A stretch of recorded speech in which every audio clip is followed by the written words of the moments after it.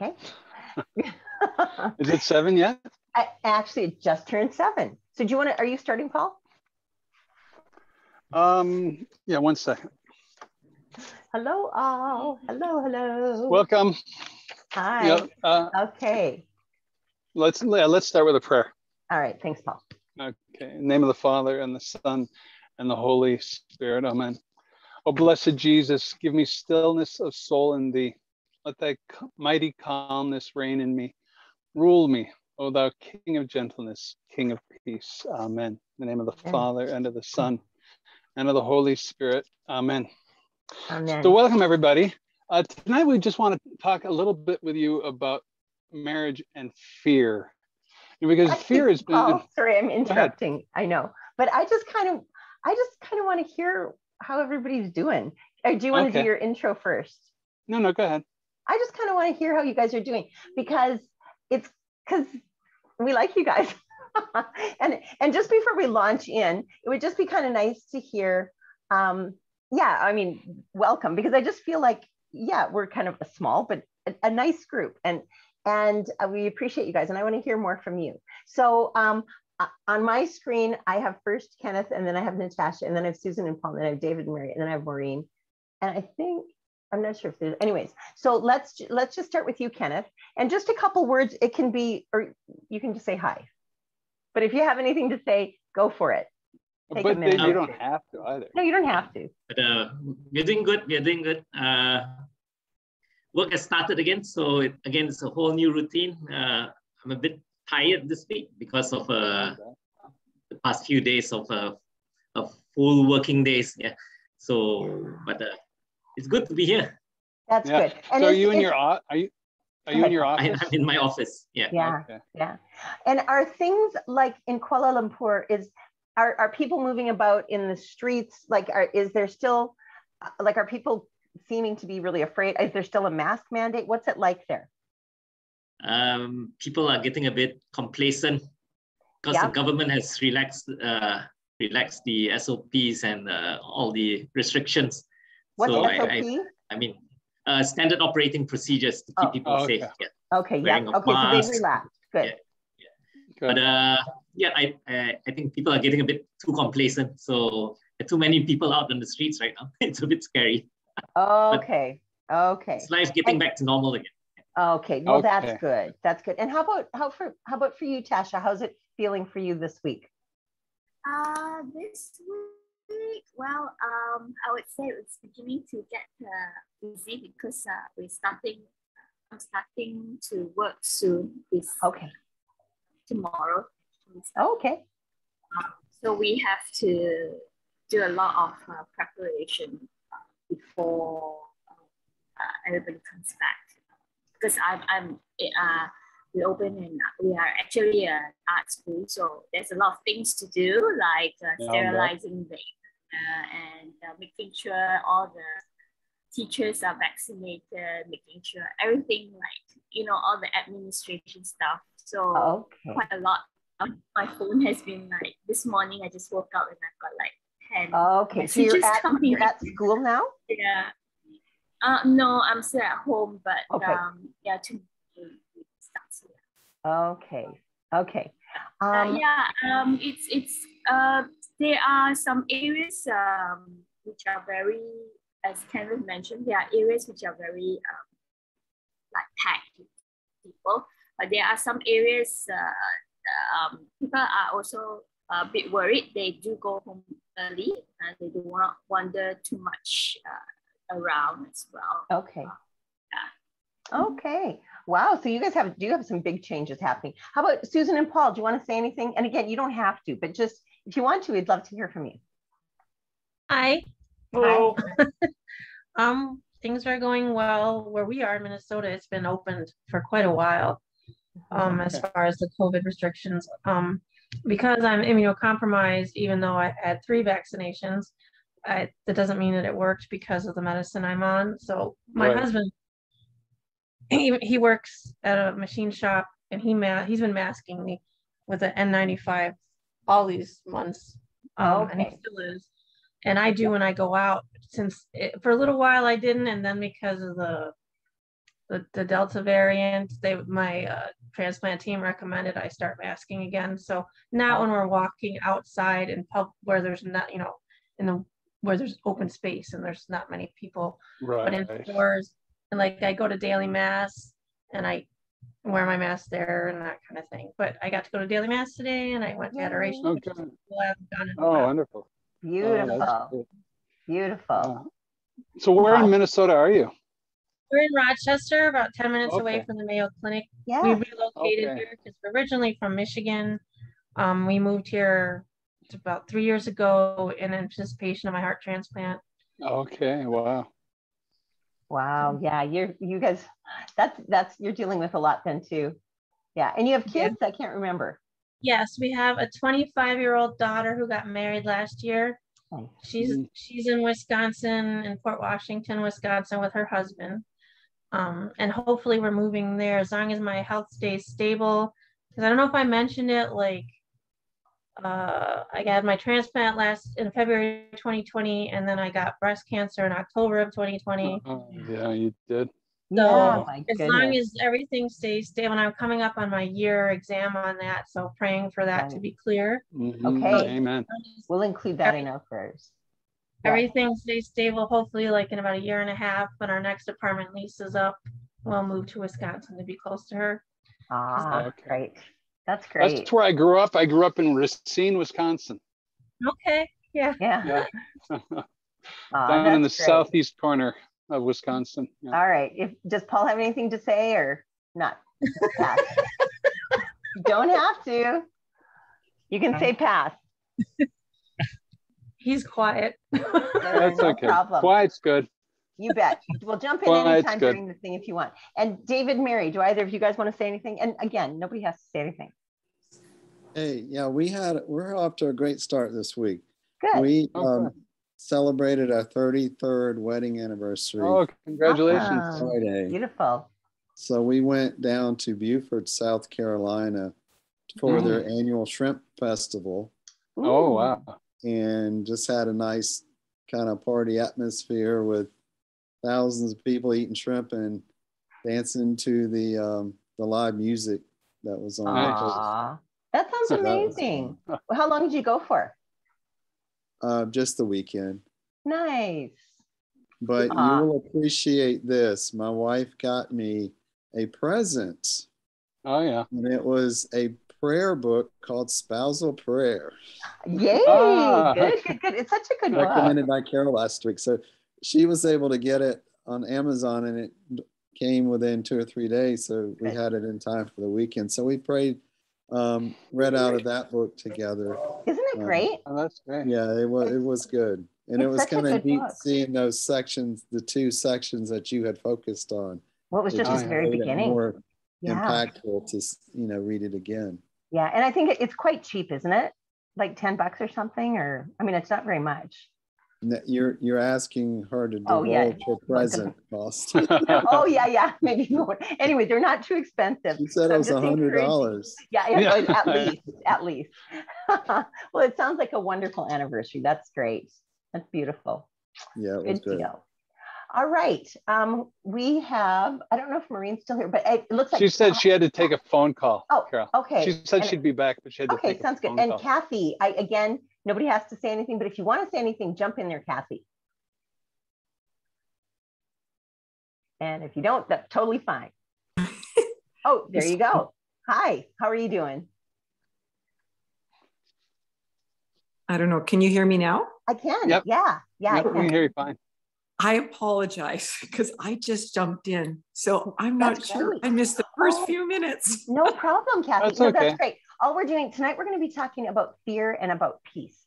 And I just said, Paul started, and then I rudely interrupted him. And I just said, I kind of wanted to hear from everybody just because we always have a small group, but it's just lovely people. And I just really like hearing, I just want to get to know you guys a bit. And so we're just kind of saying hi and how I'm doing this week and anything that you want to say. So you can say pretty much anything. Okay. Well, I'm happy to hear that you're back on and feeling better. So that's very good. Yeah. And the whole thing with this fear, I'm so tired of the fear. I honestly, I'm just so tired of it.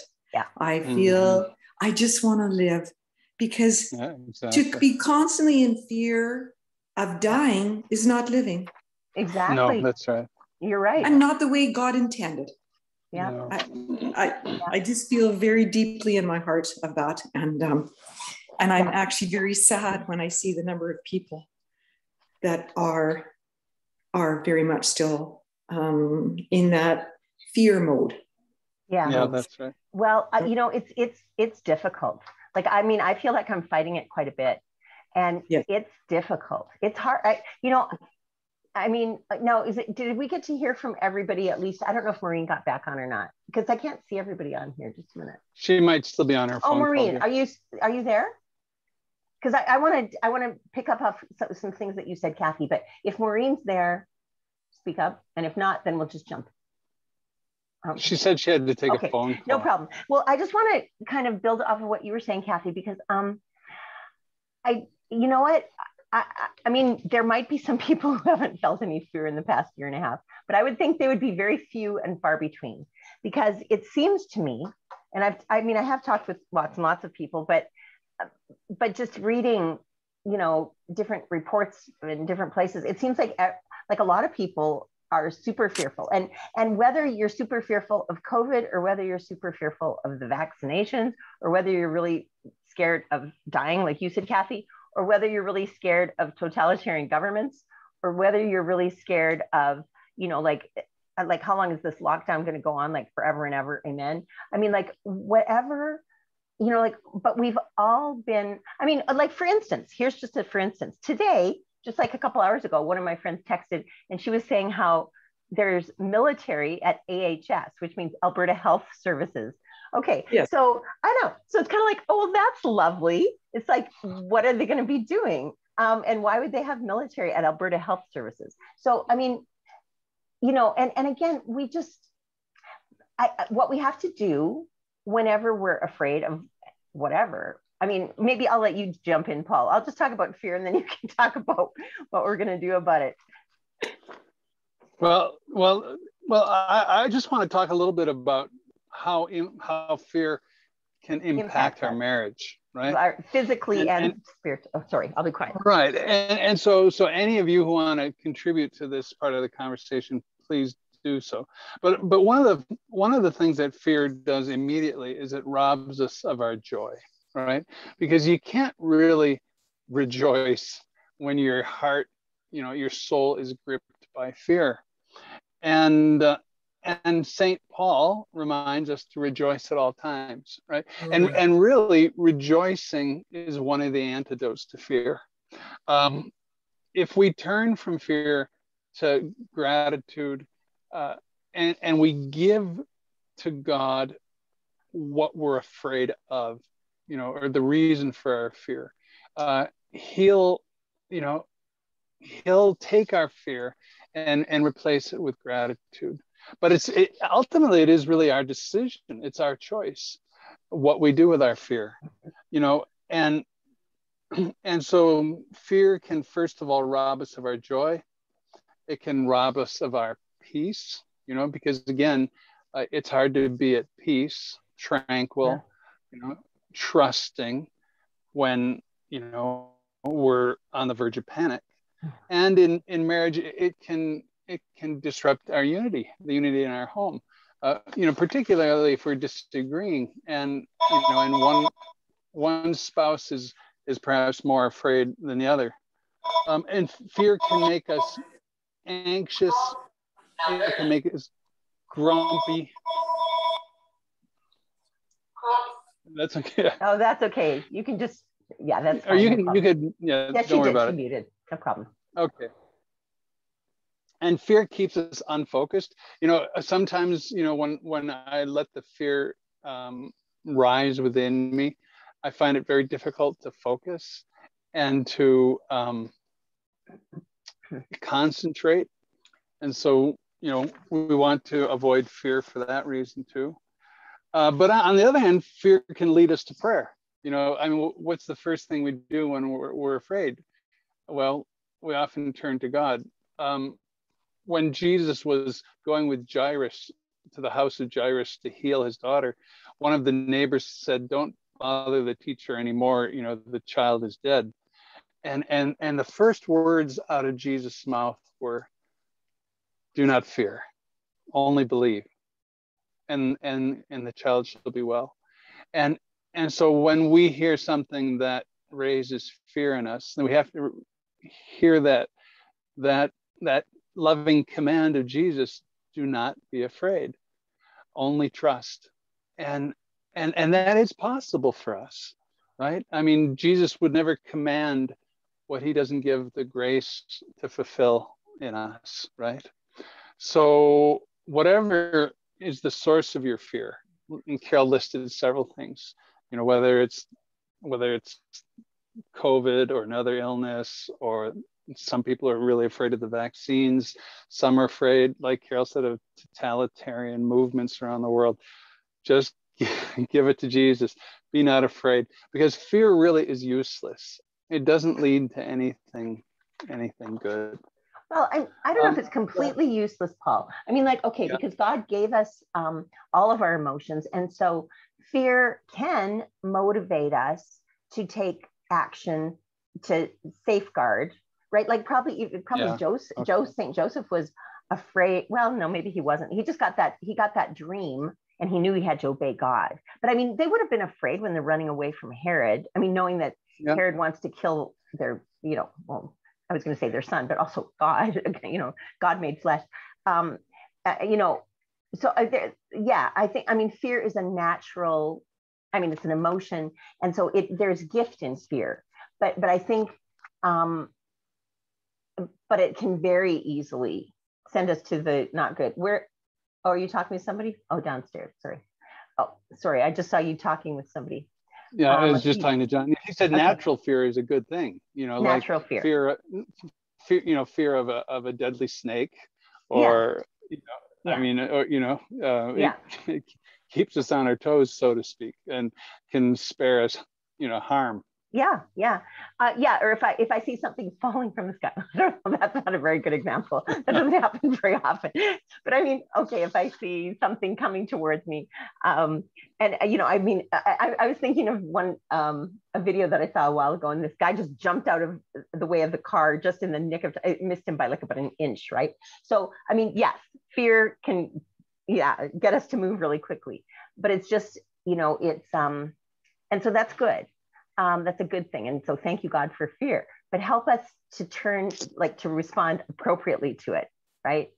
Mm-hmm. Sorry. Hi, Maureen, welcome back. Okay. So go ahead. And so sometimes fear is a lack of trust in God. Not always, but it can be. And fear can lead us to panic, to paralysis, to some dysfunction, sometimes to poor decision making. If we're operating out of fear when we're making decisions, sometimes we don't do the most reasonable or logical things. Again, what we do with our fear can either draw us apart, or it can drive us apart, or it can draw us closer together. Because when we face our fears together, then that can lead to greater intimacy. Sometimes our fear drives us to escapism. We'll turn to distractions of any, all kinds of, whether it be, video games or pornography or drinking or drugs. That kind of escape. That kind of escapism doesn't really deal with the source of our fear. It just numbs our fear and doesn't move us in a direction that's helpful. No. St. Thomas Aquinas said that fear is such a powerful emotion for humans, then that when we allow it to take us over, it drives compassion right out of our hearts. So we do want to be in control of our fear, and because I think that's well put. It drives compassion right out of our hearts, and so sometimes go ahead. Oh, well, you finish your thought and then I'll say something. No, go ahead. Okay. I just think that's super insightful and tells us part of what's happening in our culture right now, because the compassion has been going, you know, a lot in our culture. I think all of us have felt that somewhat. And it's like, you know, because so many of us have, me included, I mean, have been afraid during this past year and a half. You know, it's really easy to see people that we don't agree with on, you know, either views on of vaccines, even, for instance, you know, it's like they're the bad guys or they're dumb because they're doing this, or the opposite, saying they're the bad guys, they're dumb because they're doing this or they're not doing this, right? And it's very easy out of our fear, because it is a very strong emotion. And so it's a very strong emotion. And so we feel like it just stirs up our body. Like there's so many physiological responses to fear. And so I think that it is difficult because of the intensity to lay whatever it is we're afraid of aside long enough to say, you know what, there's different perspectives. To be reasonable and just to say, you know, and reasonable and loving, because it's been really sad just to see people not caring for each other, or saying things like, oh, well, just let them, like, it's sort of even like some, like, I do have a Facebook account, but I'm very rarely on it. But anyways, some of the stuff on social media where it's kind of, well, just let them die. And from both sides, about like, that's just one example. I mean, there's all of the Black Lives Matter stuff and the Antifa and there's so many things going on that are Afghanistan, or like up here, like the reconciliation, like some of the residential schools. And I mean, there's, and burning down churches. And there's just a lot of hate along with the fear. Anyways, I just thought that maybe read the St. Thomas Aquinas quote again, because I thought that was really good. I mean, as though, like, he's a doctor of the church, so he probably does know a few things. The angelic doctor there. Fear is such a powerful emotion for humans, then that when we allow it to take us over, it drives compassion right out of our hearts. Mm-hmm. Okay. It's interesting. St. Paul in the letter to the Hebrews talks a bit about fear and how the devil has, through the fear of death, has subjected people to slavery all their life, right? So when we have lost our fear of death, then we are truly free. And because there's nothing anybody can hold over us then, right? You know, that's how the martyrs could, you know, face the lions and the guillotine and firing squads and burning at stake and all that, because they had lost the fear of death. And, you know, and they were able to entrust themselves completely to God. Don't you think, I'm just thinking, maybe they hadn't completely lost the fear of death, because I think there is, there's a natural fear of death. Right. And so even Jesus in the garden at Gethsemane, right? I mean, I don't know if you would call it, well, yeah, you probably would call it fear, but, you know, I mean, again, because it's a natural emotion. And so, you know, and he asked that that he not have to drink the cup. If it be his Father's will. Yeah, if it be his Father's will. But I think, like, the martyrs, I mean, they might have still been fearful of death, but it was just maybe that there's so much more, like when you're so close to God, so close to, and when you love God really with your whole heart. Again, how do we get there? But I mean, the more we love God and the more we're looking forward to heaven, the less fear we're going to have about death. So there's probably, I guess I was just going to say, there would be some fear of death probably still. I don't know. What do you guys think? I think that's one of the attributes that made them martyrs, was their courage in the face of fear. So it didn't go away. They mastered it. That's right. That makes sense.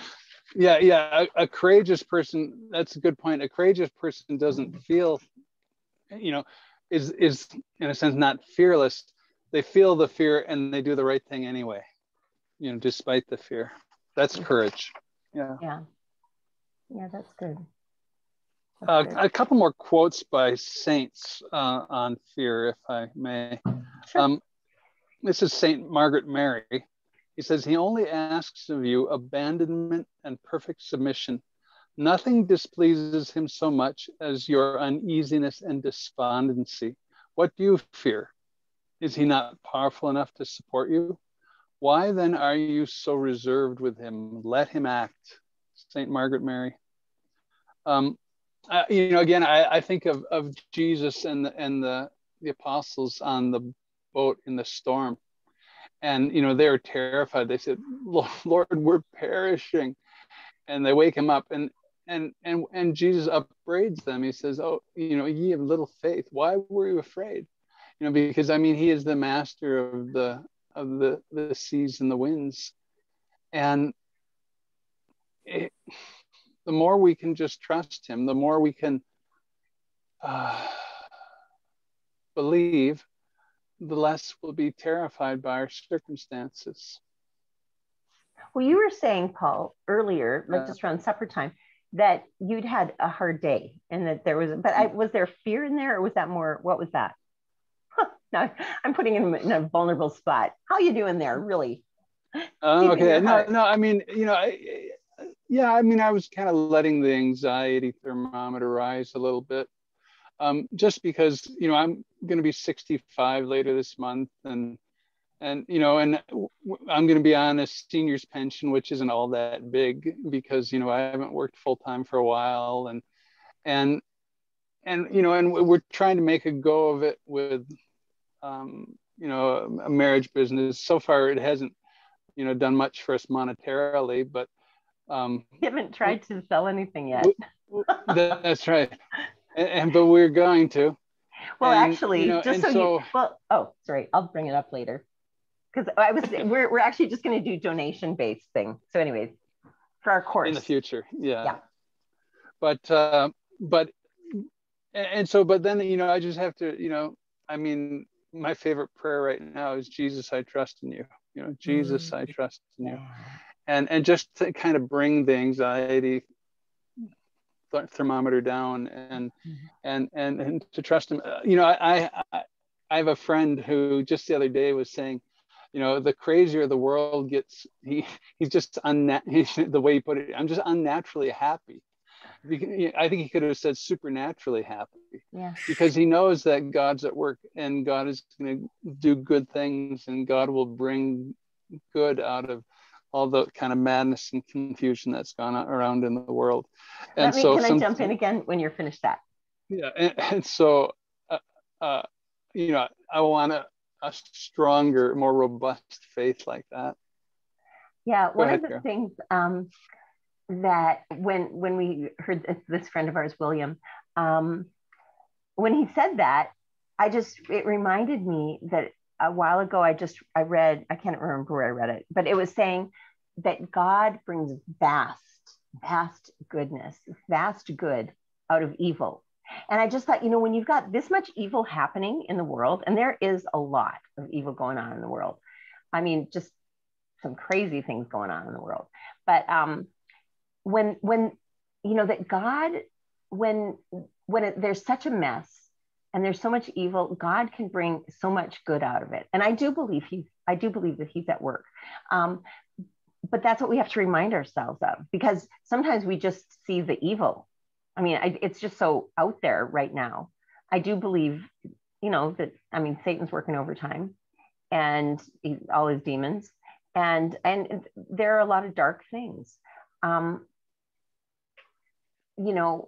lot of people are taking advantage of all this COVID-19 stuff to control and to suppress and to oppress and to manipulate and to make a lot of money.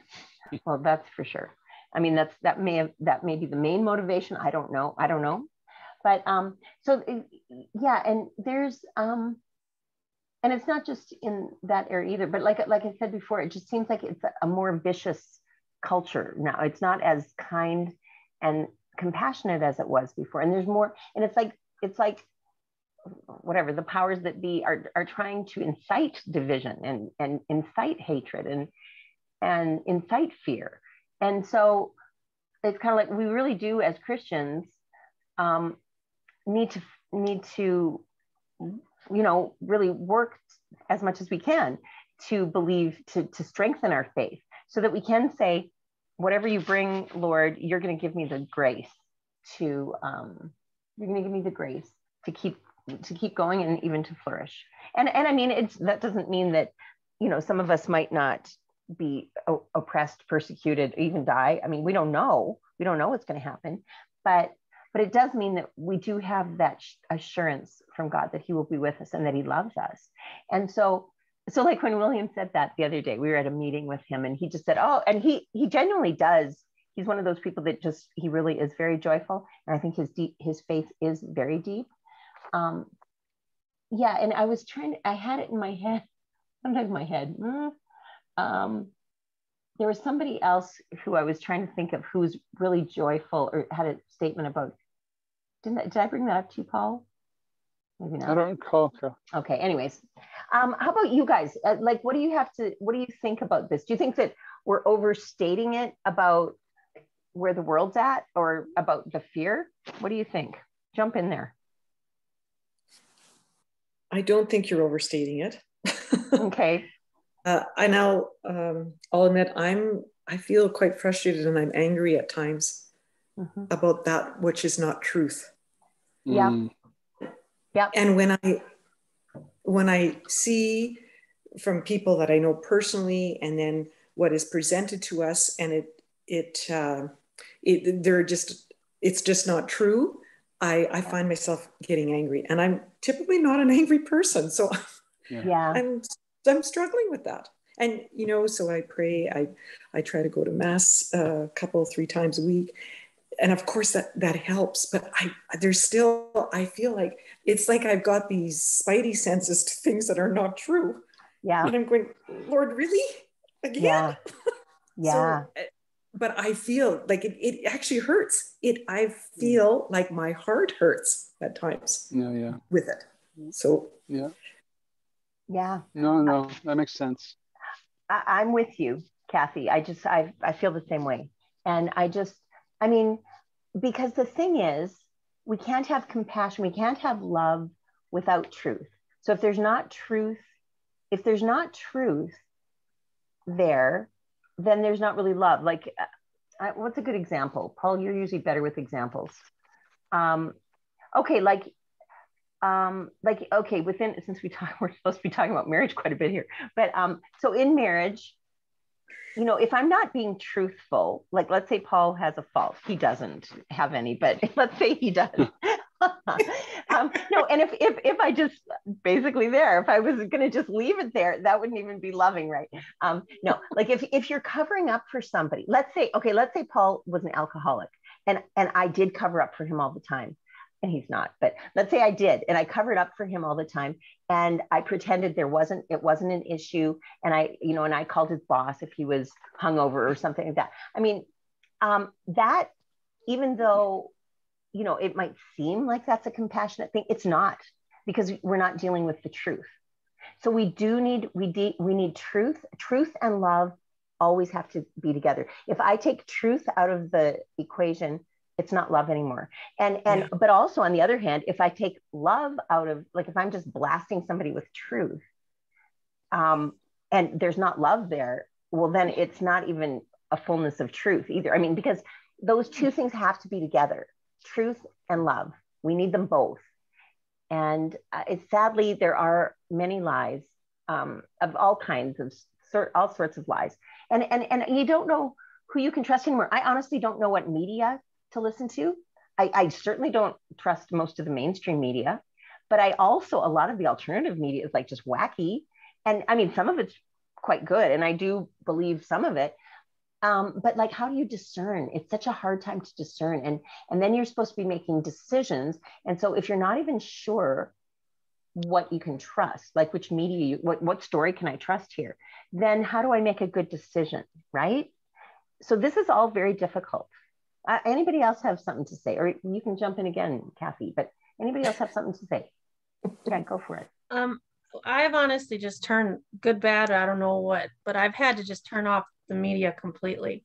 Yeah. I can't make heads or tails out of it. It all sounds like from both sides of the aisle lies, like and exaggerations and trying to just stick the other person.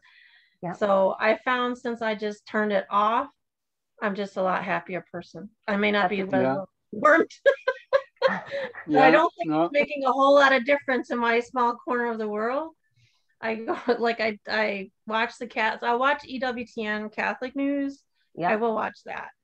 Like a couple times a week just to make sure I'm not missing out. And I do call my 9-year-old father who watches a particular news channel every evening. And then I have to go through and try to go. He's freaking out because he's elderly. He's by himself. So he's really sucked into this. Yeah. He thinks we're going to get taken over by communists. He grew up in Nazi Germany. So he gets really anxious. So I have to go through and try to like dial it back and look up stuff for him. That's quite not exactly what happened, Dad. That's not good, but that's not exactly what happened. So I do that. But other than that, I pretty much have to just turn it off. I've cut my Facebook down a lot. I used to argue with people. I'd get like Kathy said, where your heart would hurt when you know something isn't true and people are just absolutely convinced that it is. And it's just, and they don't want to even see any alternative. They don't want to look at the facts. They're just already planted their flag where they're at and they're good with that. Yeah. And I wasted a lot of time and energy and aggravation and stress. So I just had to finally just, you know what, just back off, Susan. Go to mass, watch the Catholics channel and leave it alone because I just can't. No, I think there's a lot of wisdom in that. I mean, a lot of, too much browsing about looking at news and stuff can be really, what's the word I'm looking for? Dissipating. It just pulls us away from what we're supposed to be doing, what we're supposed to be thinking about. The duty right at hand. It pulls me away from the children or the people who are living with me. So I see great wisdom in cutting back on all the news. Well, and again, if we knew, but kind of like Kathy was saying though. I sort of have a spidey sense too, and I don't think that I certainly don't think it's infallible by any stretch. But when you've got people, believing, like even it's just easy to say because people are usually really for or really against vaccines. So if you've got people who really they're positive that they're good, and you've got people who are positive that they're evil, okay. Like how do you compromise on that? I mean, God knows. Well, and I think people, probably the makers of these, know whether they're good or whether they're bad, right? I mean, but I mean, I don't know. It's really difficult because what people do feel. I feel really strongly one way, and other people feel very strongly another way. So it's yeah, and then like the whole thing about science, it's become kind of like a religion, but then people claim science on both sides. And so that's difficult, right? And there is good science and bad science. I mean, there's good studies that are solid and that are peer reviewed and that actually, like the actual methodology that they use is accurate and the summary accurately shows what they discovered. I mean, and then there's really lousy, like really, like you can make a study kind of say what you want it to say. So this is all really tough. I mean, I do believe that we're in a very tough stage. I mean, maybe there were other times in history that were this hard, but I mean, I can't think of one right now because there's so much information coming at us. And yes, I think, Susan, you're right about, like, there's no way that we can absorb, 1/100th of it, right? Like you just can't, I mean, probably whatever, 10,000th of it. But like I'm sort of in between. Like, I feel like I have to keep up somewhat, but at times I've gone way overboard. And at times I've completely cut it out too. And so, and then I have to, it's hard. The balancing thing is hard. And fear, since we're talking about fear, you can also feel fear. I mean, I don't know what I'm trying to say. But there can be fear if I know too much, or I can be fearful if I'm just saying, well, I have no idea what's going on. Maybe that's fearful. I don't know. I kind of had to deal with the whole vaccination situation. I have a friend that we've been friends since we were 12, basically like a sister. We've gone through everything in life together. Usually have always been on the same page about everything. My transplant team at Mayo Clinic strongly encouraged vaccination. They took the heart out of me and put a new one in, so I trust them. Yeah. So I was okay with that. I went with the ones that the church said that were okay, which was Pfizer. I had no idea that none of her family had planned to get vaccinated. So I finally just asked her, we were getting ready to come to Michigan, said, you all vaccinated? And she said no. And it caused, we have been friends forever. The first fight since we were teenagers in high school. And it wasn't really a fight at all. It was just my feelings got hurt, her feeling. We were both like, did not understand each other. Yeah. And I was really hurt because I was taking it very personally. I'm like, I could die if I get this thing. I think you should protect me, like this kind of stuff.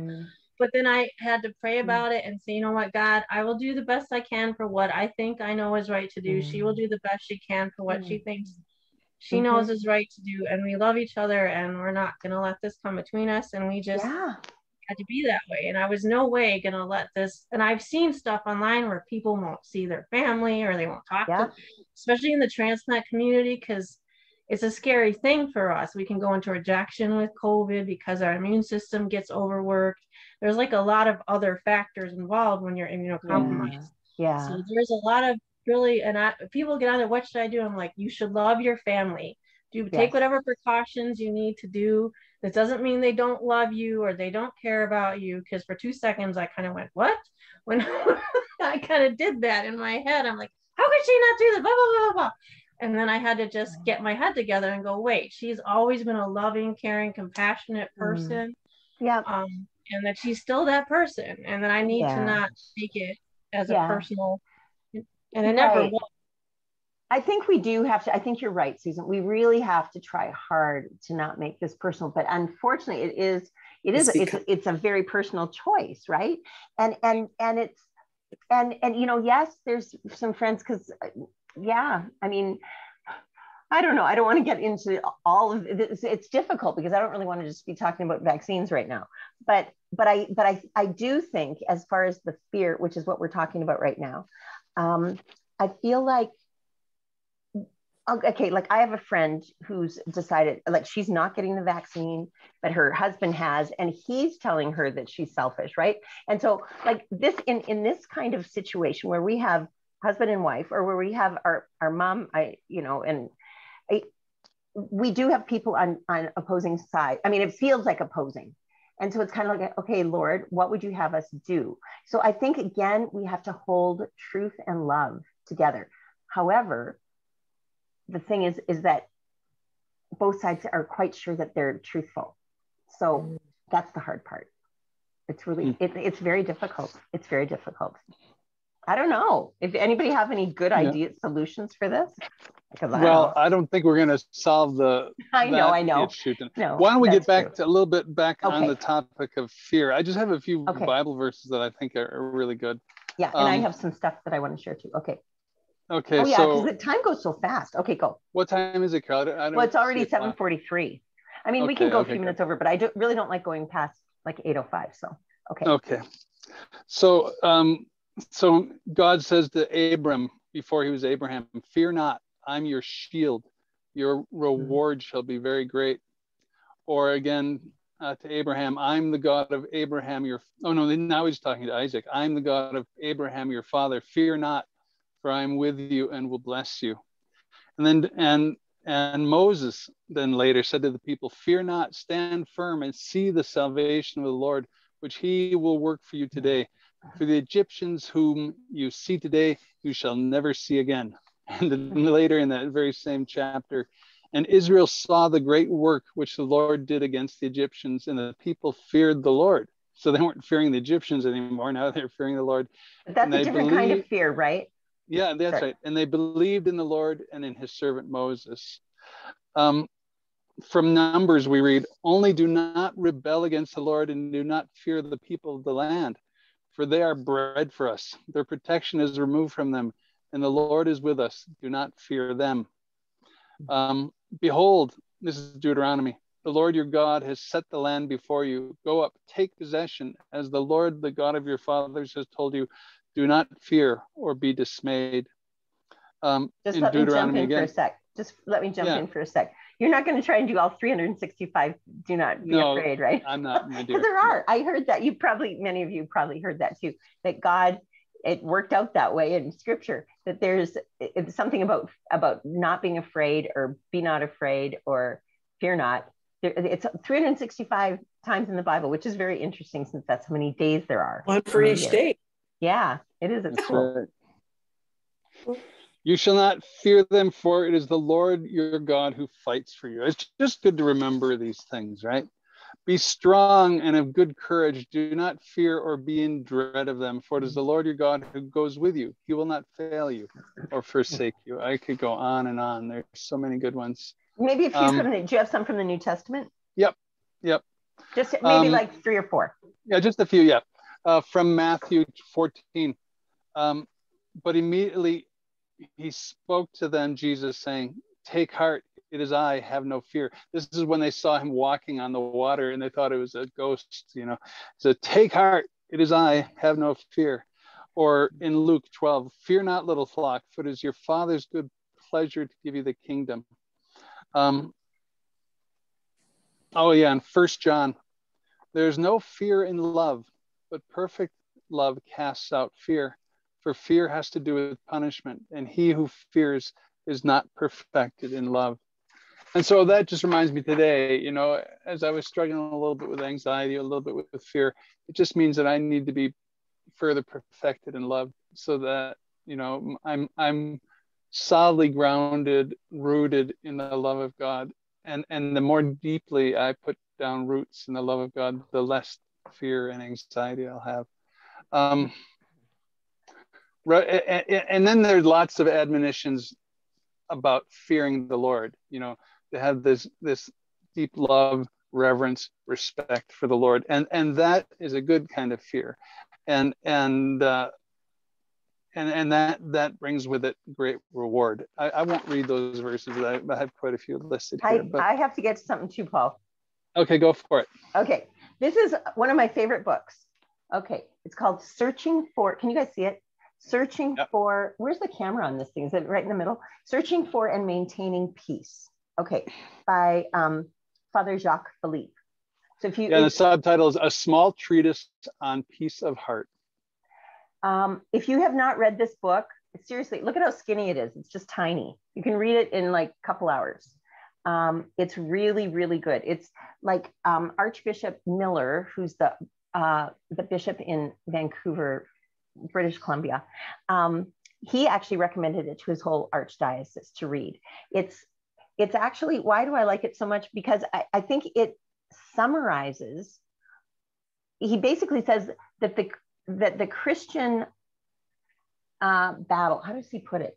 He says basically that the spiritual battle is a battle for peace. Like that's what Satan is always going to be trying to get us away from peace and into fear.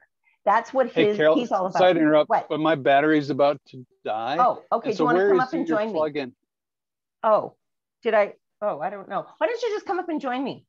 We can just squish on to, you can just bring a chair up. Okay. Right. I'll just leave then from here. Yeah. Bye. Oh, wait, Paul. What? No. You're the administrator. Is that going to shut everything down? No. Because remember, we swapped. So you're at the administrator's computer then now you can probably turn yours off then. Okay, I'll just keep talking while you do that. Okay, so A Small Treatise on Peace of Heart. I would highly recommend this book. I've also done it in a women's book study. And if some of you might be quite familiar with Father Jacques Philippe, he's written a lot of spiritual books and he's solid, like theologically, you don't have to worry about him being flaky and, because sometimes there's a lot of flaky books out there that get us off track, or that could get us off track if we don't, anyways. So, but this one, so he's talking about that really the spiritual battle is one of trying to maintain peace. And so whenever I'm feeling not at peace, which sadly happens too often, it is because like Paul was saying, it could be a lack of love, charity, but I think a lot of it is a lack of faith. And, and so this one, interior peace, the road to saintliness. If we want to become like these martyrs, that's the way to do it, to try to search for, like, okay, like, let's say I'm feeling fearful right now. But Lord, help me to come to a place of peace. And the only way that I can really do that is by coming to him. I can't like work that up on my own. I can't just say, oh, well, I'm just going to be peaceful. Are you coming over? Oh, okay. Come on over, just grab a chair. Okay.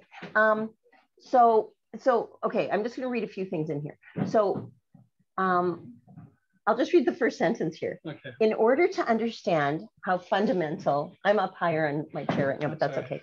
Okay, so in order to understand how fundamental it is for the development of the Christian life to strive to acquire and maintain peace of heart, the first thing of which we must be convinced is that all the good that we can do comes from God and from him alone.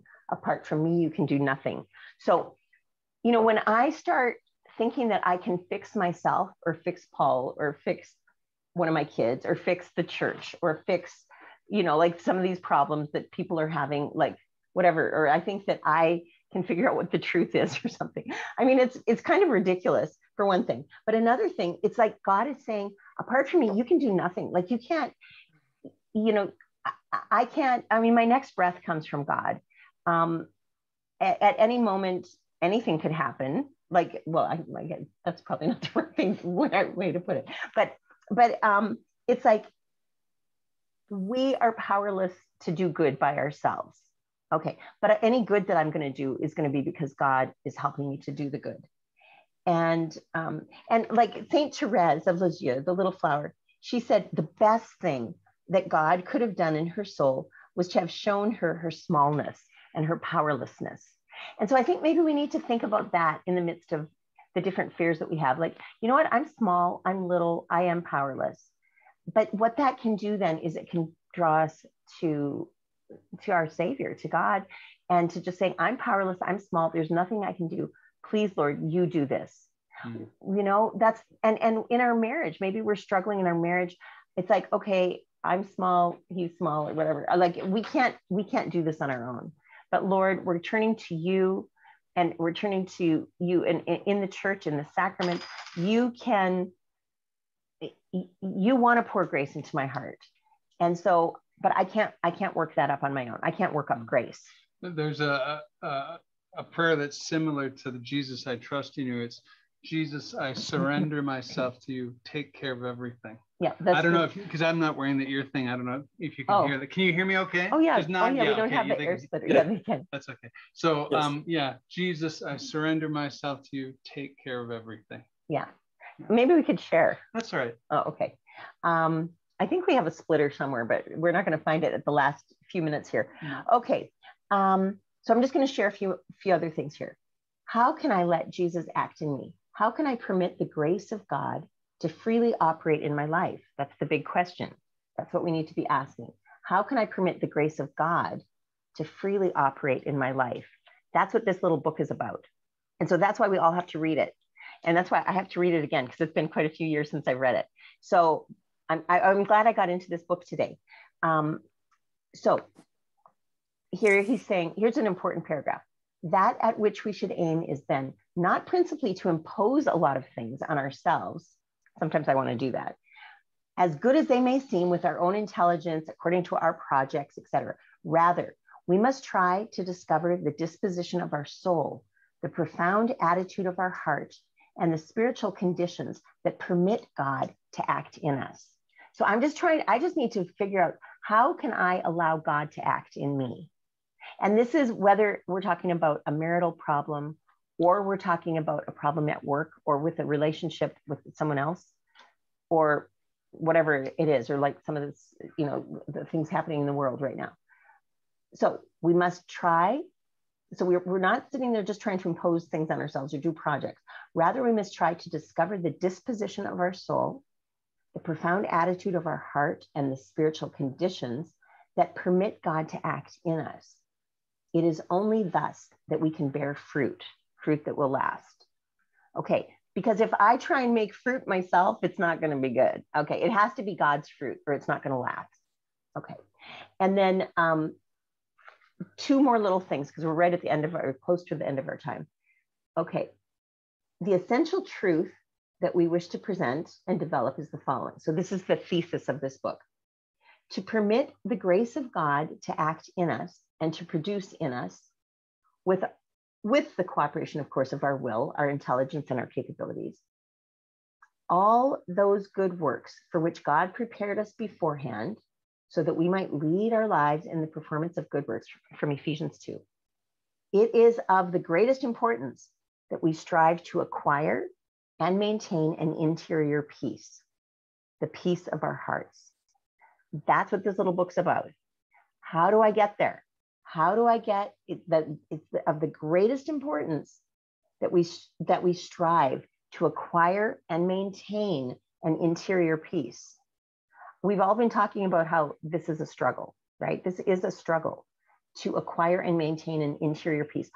I have not had a day in my life, I'm sure, where I have been at peace all day. And it's been hard this past year and a half.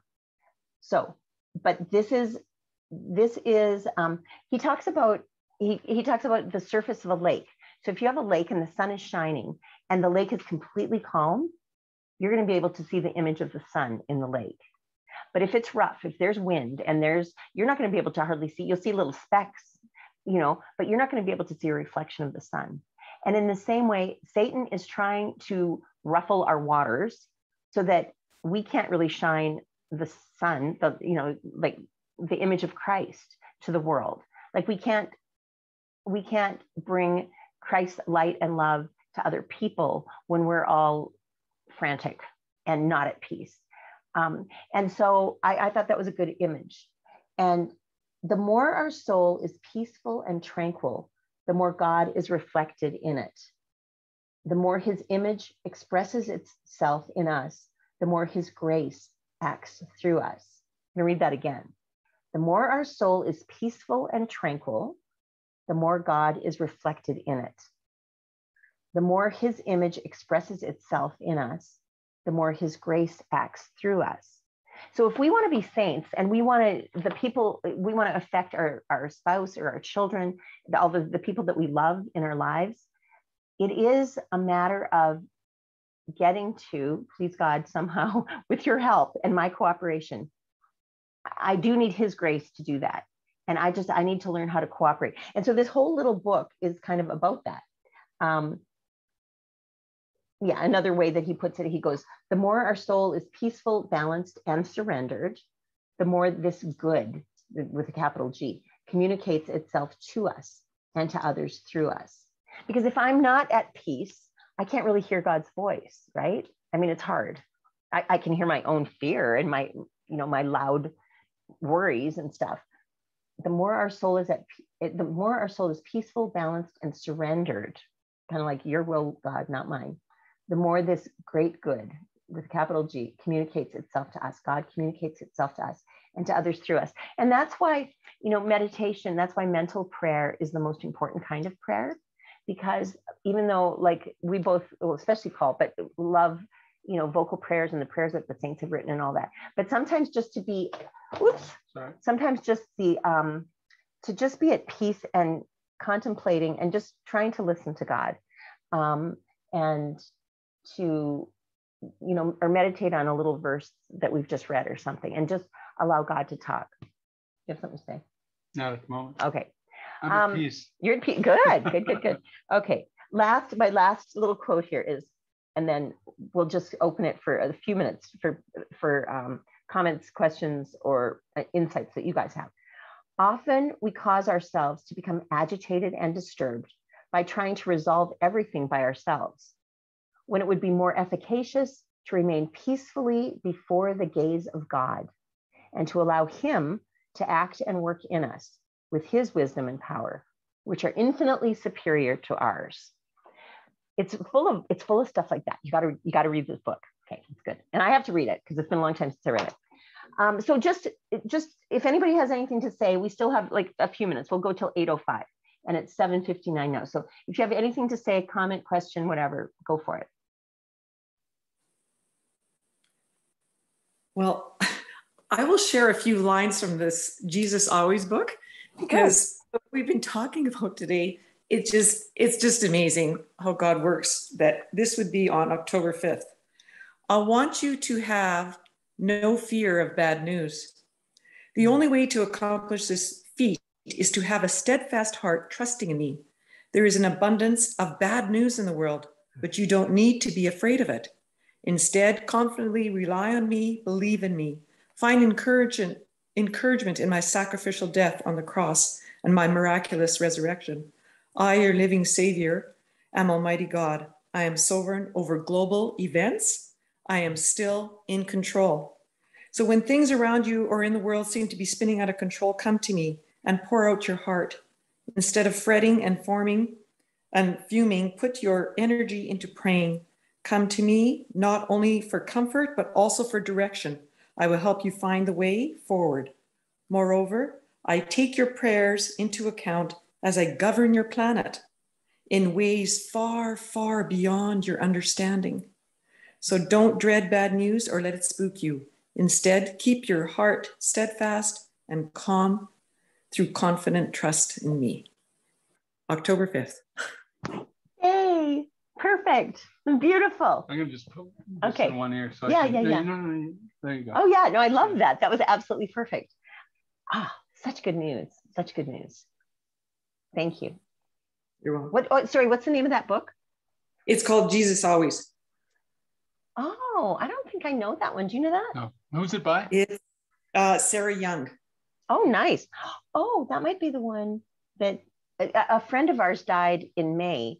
And I think, and they had on his little funeral, he's younger than us actually, had a heart attack. And on the little card, the funeral card, there was a quote, and I'm pretty sure it was Sarah Young. So yeah, I think that's where I've heard of it before. I think she has 3 of these. Okay. Another one is called Jesus Calling. So Jesus Calling, Jesus Always. Jesus. Yeah. Where's my pen? Oh, good. Here, I'm going to write it down. See, this is great. I love you guys. We all have to share with each other. This was Jesus Always, and the other one's Jesus Calling. Okay. And it's Sarah Young? Sarah Young. Okay. Thanks. And who else? Oh, go ahead. So just one question. Where did you get the book, Searching for and Maintaining Peace? Peace? One you can get this one just, I'm pretty sure, on Amazon. But I mean, I think like a lot of bookstores, a lot of Catholic bookstores are going to have it because it's St. Paul's, the publisher is St. Paul. Okay, yeah, but yeah, if you walk into, I think most Catholic bookstores would have it, and I think it wouldn't be, it wouldn't be very expensive because it's narrow. Thank you. Well, this one says $7.95 on the back. Oh, so. You're not supposed to say because it was wedding anniversary. It might have been $795. Yes. Okay, so Jesus Always, and Jesus. What was the other one? Jesus Calling. And Calling. Okay, got it. Thanks. I got it done now. Okay, good. Anybody else have a comment? Just on fear. The martyrs that were like Saint Thomas More. It's only by Jesus' grace that we can become martyrs to overcome fear. And I read this one locution about Saint Joan of Arc. She said, "You think it was really bad when I was burned alive?" She said, "It was very joyous because I knew I was going to heaven with Jesus, my King, Wow. So I think that's the same as fear, false evidence appearing real. Maybe it is real even. But if we focus on Jesus and on God, then our mind can only take one thing at a time. And that's why prayer is helpful. Thanks for addressing the topic tonight. And God bless you. Oh, that's beautiful. I forgot about that. I have heard it before, but the false evidence appearing real. And that, along with, that comment that Kathy read about, I mean, all of this is like, God is holding all of us in his hands. I mean, the whole world, right? So, I mean, like, yeah, it doesn't make sense for us as well. And well, I mean, it does on one level make sense that we're kind of going, what's going on? But it's because this is all new and different. But I think it's true when we calm down, and that's why it's important to have this mental prayer time and to just let ourselves rest in God's presence. That is the solution. I mean, and the sacraments and mental prayer, I think, are the main thing. But anyways, we are a little bit over. It is 8:05. So we will stop for today. But if you want to get that book, we would highly recommend it, as we have. And anything else? Can't think of anything. Okay. Yep. So and singing is really, singing is really good. Singing is good. Yeah, actually, they say that's actually, even if you're sick, like with a respiratory illness, like they said, it's good. Like it is good for our body to sing, right? It is really good. And souls. Yeah, it's good for our souls and our body. So maybe what we'll do is, how about if we'll have Paul pray a Hail Mary. He'll do the first part, we'll do the second part. All right, sounds good. Okay. In the name of the Father, and of the Son, and of the Holy Spirit. Amen. Hail Mary, full of grace, the Lord is with thee. Blessed art thou amongst women, and blessed is the fruit of thy womb, Jesus. Holy Mary, Mother of God, pray for us sinners now and at the hour of our death. Amen. Amen. In the name of the Father, and the Son, and the Holy Ghost. Amen. Okay, thanks, you guys. And it's really good to be with you. And God bless you with a wonderful week. Okay. God bless you with a wonderful week. Thank you all. God bless. Thank you. Bye-bye. You're very welcome. God bless. Bye-bye. Take care now. Bye. Bye-bye. Bye-bye. Bye-bye. Bye-bye. Thanks.